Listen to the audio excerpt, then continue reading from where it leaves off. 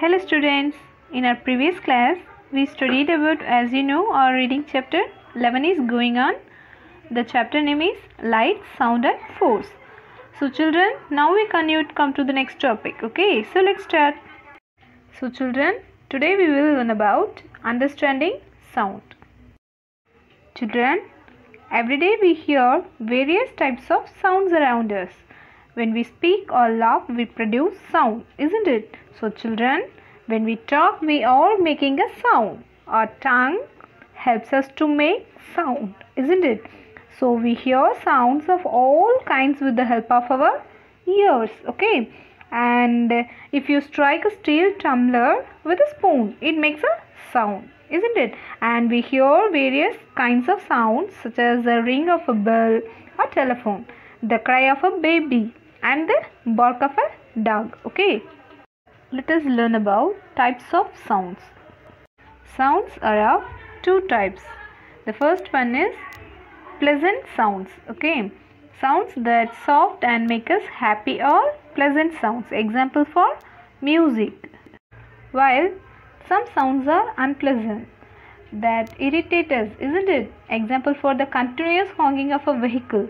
We like to hear soft and pleasant sounds, okay, and we do not like to hear loud and unpleasant sound. Next, we will learn about understanding force.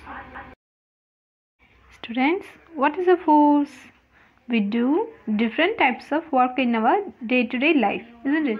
So, in everyday life, we push or pull things to move them, isn't it? We either push or pull something by applying force on it and do work. So such a push or pull is called force, okay? And force help us to do many things, isn't it? It can move an object, it can stop moving objects, and it can even change the shape of an object, okay? For example, tearing of a paper, breaking of a glass, etc. okay? Now let's see about friction, okay? Children, what is friction? Friction is the type of force and it helps us. Friction is to force resisting the relative motion of solid surfaces and fluid layers and material elements, okay? Sliding against each other. And friction is what happens when two things touch each other, okay? Now here in this picture you can see when two things, isn't it? This is two things rub or touch each other, friction is developed, okay? So example is a car is moving on the road, so that means there is two objects, the car and the road. We are touching each other, right? And that what is developing a force of friction is developing, okay? When friction is very less, things slide, and when it is more, things don't move, okay?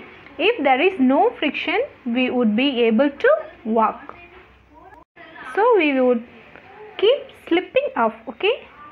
So children, this lesson is over. Please go through this chapter 11, okay? See the next video. Thank you.